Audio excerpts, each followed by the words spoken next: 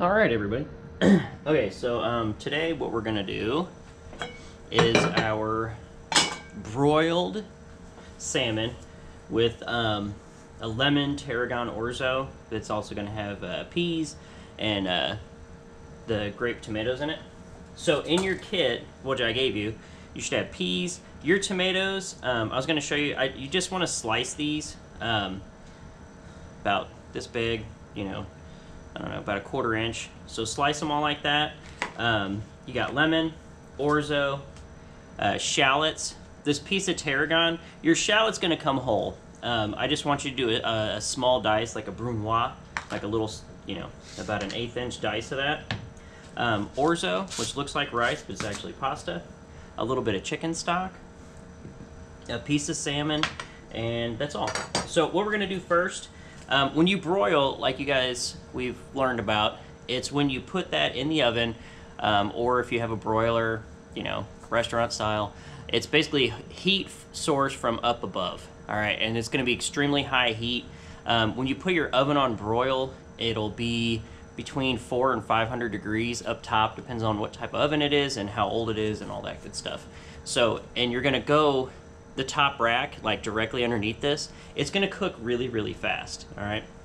So, what we're gonna do is we're gonna start our orzo and then pop in our salmon after it's seasoned.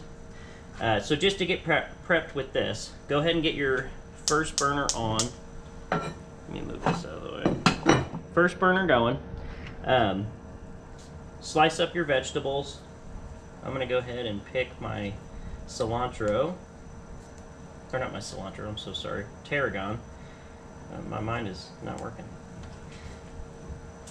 And then with this, just line it up.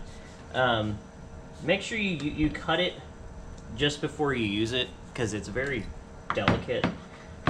And you just want to give this a quick little rough chop. Okay, just cut it into little pieces. Oh, I love the smell of tarragon. It's like my favorite herb. It reminds me of culinary school, because that's, you know, just a clean environment. Okay, to start out, a little extra virgin olive oil. The way we're going to do this is we're going to saute the shallot, toss, add the peas, toss, add the orzo, toss it. Go ahead and add the chicken stock, bring it up to a simmer, season, make just the seasoning of it, and turn it down to about low and cover it, okay? And basically you're doing a 2 to 1. Like, I know this is pasta, but it's not like spaghetti. You're just gonna boil it in a pot of water and strain it out. This is gonna absorb all the liquid that we have. So that's kind of what we're going for. Get all your shallots in there. And if you guys want garlic, or if you want to season this different, go ahead. I'm just doing it like this because I want you guys to get the fresh flavors of spring. You know, I'm not going to go super crazy on it. And then you don't have to do super high heat with this, because shallots will brown up really fast.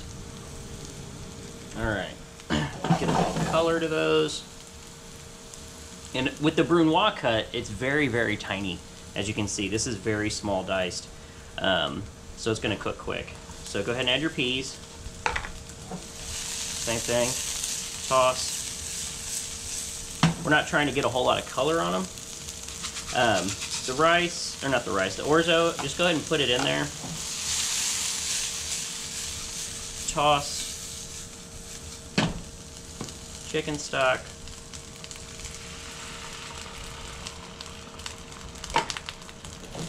And we're gonna bring this up, and I want you to taste the stock, okay? There's nothing bad in here. There's not like chicken juice or, you know, any sort of blood or contaminants. You know, it's just vegetables, olive oil, and chicken stock. So once it comes up to a simmer, I want you to taste that broth, because that's ultimately what the flavor of your dish will have. And then we're gonna finish this all. I don't want you to put the tarragon or the tomatoes in yet, because it's gonna it's gonna break it down. I want to put it in there so it's got a nice fresh taste to it. All right, so we're gonna let that go for a second.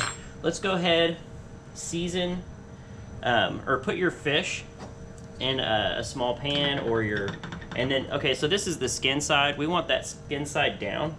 We're gonna keep that part up. Go ahead and drizzle with a little olive oil. All right, salt and pepper.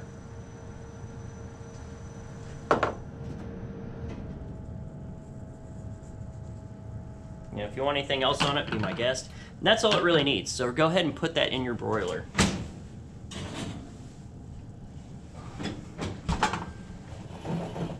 Okay, so that's gonna take, I'm gonna say, we're gonna check it in about 6 to 7 minutes. But the purpose of this whole process, once this comes up to a boil, this takes about 6 or 7 minutes to cook all the way through. So that way, both are done at the same time. Okay, so you see I'm coming up to a simmer. Taste the bubbles, you know. Definitely needs salt.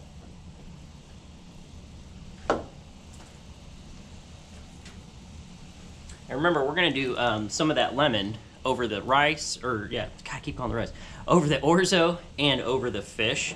So remember, that's gonna be in there.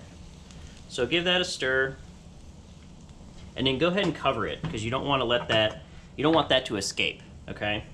So we'll set a timer now. Let's go 6 minutes just to be safe. Oh, it's not working. 6 minutes just to be safe. And then, come on, timer. And then we'll check both of them at the same time, okay? See you guys in a minute.